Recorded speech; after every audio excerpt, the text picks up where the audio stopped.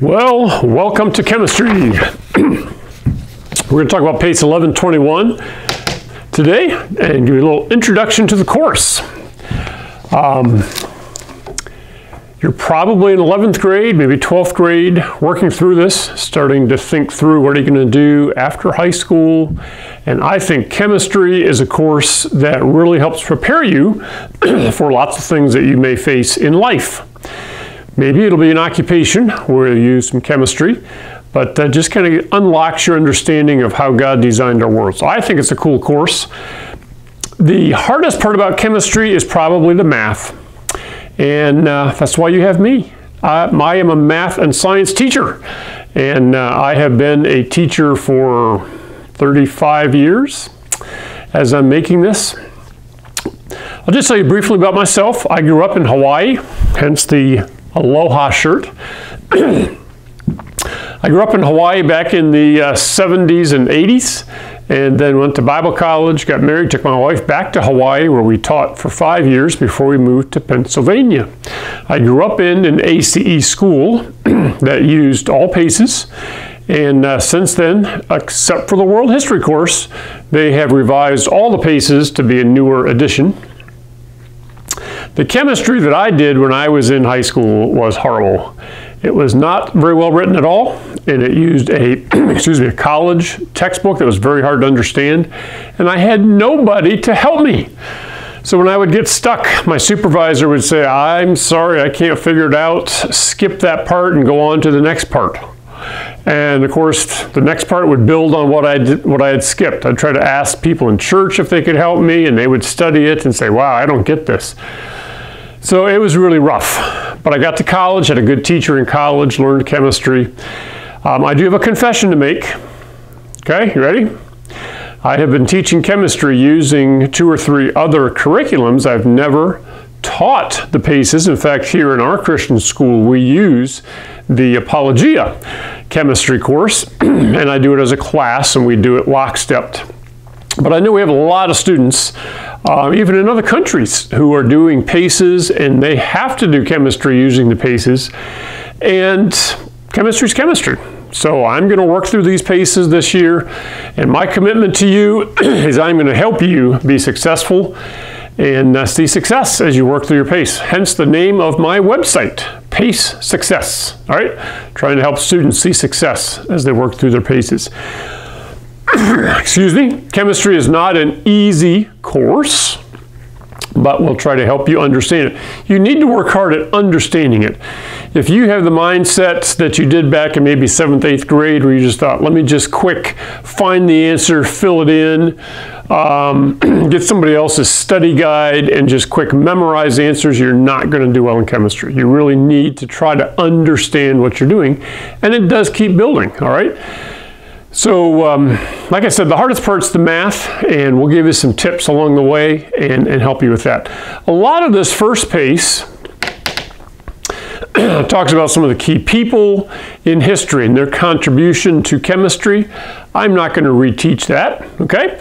Talks about all the different branches of chemistry. I'm not going to reteach all of that. That's pretty easy to just read and understand. There are some sections already in this first PACE about math. I will dive in and help you with that. I have some suggestions that will help you be successful. Are you ready? With every PACE, here's what I think you ought to do. And these are tips that will help you prepare for college as well. Okay? One of the things I tell my students is when you are in especially 11th, 12th grade, you need to better understand how you think, how you learn, and what study methods work the best for you to master content. And that's the goal, all right? So you're going to be learning not only chemistry, you're going to be learning about yourself as you go through this. Here's a technique that works really well for this course. It'll work well if you're doing civics and economics, either this year or next.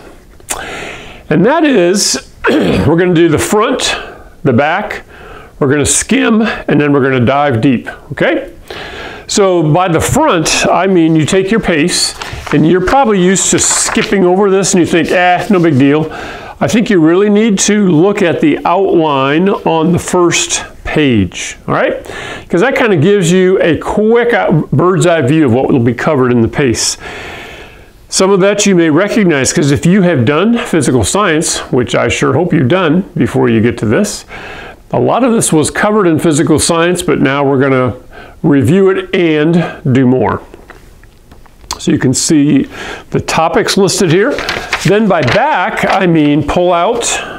So this is a course where you have a separate activity pack from the textbook part. And I mean literally go to the self-test, okay? And look at the self-test and see what kind of things, wow, look at all these. We have a lot of terms here that we're gonna have to match up. And then there's some questions here. We can see quantities and the units that they're measured in. We're gonna have to know that. We can see that we're gonna have to make some conversions. We're gonna have to solve some problems with tens raised to exponents. And we have some problems on the back here to solve. We're converting to scientific notation, significant figures. Oh wow, remember that from physical science? Yeah, we'll cover that. So once you realize, wow, those are all the things I'm going to need to have mastered for the self-test, then when you go back and work through the PACE, it actually prepares your brain, okay? This is called imprinting the brain to know what do I need to know by the time I get to the end. Now we go back. You probably are going to say, I don't need to do that, Mr. Enger, but I'm serious, this will help. We're going to skim through the whole PACE. I want you to literally read the whole PACE, but in a faster way than you've ever done before. So let's see, I have a piece of paper here. Here on page 3, for instance, take a piece of paper and you hold it above the text and you just slide it down the page like this, just about that fast. And let your eye just keep bouncing from left to right, kind of in a Z fashion. And you just go down the page. Don't stop and read every word. Don't worry about it, okay? You're just trying to get a bird's eye view. And we skim down this page, state the problem, experiment, formulate the hypothesis, test the hypothesis, formulate a theory, there's a general principle, communicating the results. All right? You just do that all the way through the PACE. It should take you maybe 20, 30 minutes, at the most an hour. Okay, no more than an hour. If you do more than that, you're trying to read too much. You are going to go back and read the whole PACE, okay? But by, again, reading the whole thing, it kind of prepares your brain for what it's going to receive. It's not wasted time. I'm serious. You will do much better in all of the entire course if you follow front, back, skim, and then you go back and you do the deep dive. This is where you set the goals. You read a few pages in here. You're going to answer a few pages in here. And then when you're done, score it right away. Okay? Don't wait till you get to the checkup. Every day, score. At the end of that day, score what you did that day to make sure. This is especially important when you do the math problems. Because what happens is if you didn't learn it correctly and you put the answers down and then you move on, your brain thinks you wrote the right thing down, and then you go to bed, and what happens is all the knowledge that's in your head, the brain organizes it, makes patterns out of it, weaves it together, and then locks it in place in your brain. And if you have the wrong material, and you made some mistakes and you didn't understand it, it's going to be harder now to unlearn it than it would have been to learn it correctly. But if you immediately get feedback, you score it, you say, oh man, I missed that. Where was that? And you go back and you find it and you correct it. Now you're helping your brain put the information in the right place. Okay? This is good educational psychology I'm trying to help you with here.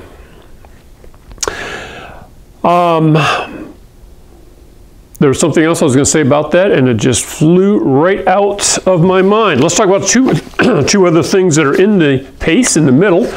You are going to pull out what's called a teen life principles. Okay? You maybe have done the wisdom packs in English. This is kind of like that. It's geared more for definitely 11th, 12th graders. This first one right off the bat is talking about dating. So talk to your parents about it and get their input on whether When these paces were written, dating was a more common thing. Today, a lot of families, churches, schools encourage teens to not be thinking about boy-girl relationships. That's our rule here in our school. And wait until you're college age and seek the Lord's wisdom through your parents' input, but stop thinking about boyfriend-girlfriend stuff. It'll really distract you from your studies. That's my personal take. Take it for what it's worth. But there are a few questions from that on the self-test and sometimes even on the PACE test. So it is good to read through that and get that information. All right, then there's a periodic table. Actually, the inside is the one we'll probably use the most, and then there is some information that we'll use later in the PACE that's on the back side. Very important. Hold on to that. I would also suggest two things. One is make sure that, oops, I didn't bring it with me. I have a smartphone and I have an app downloaded as a calculator. And I think it's called RealCalc is the one I use. And I paid the couple bucks to own it and not have to have ads. It was worth it.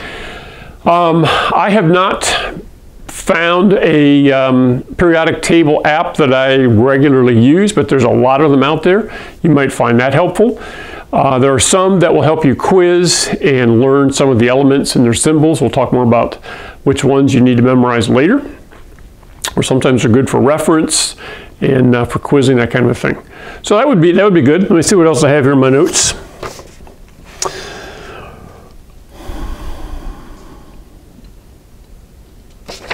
All right.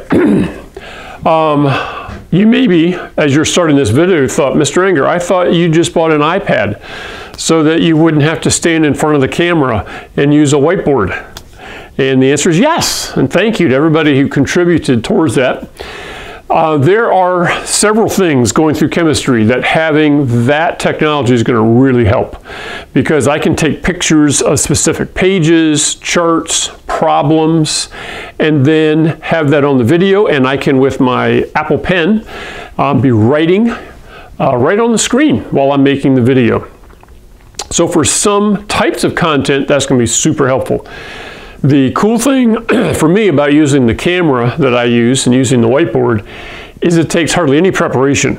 I have a sloppy piece of notes to myself. I have the PACE, I have markers.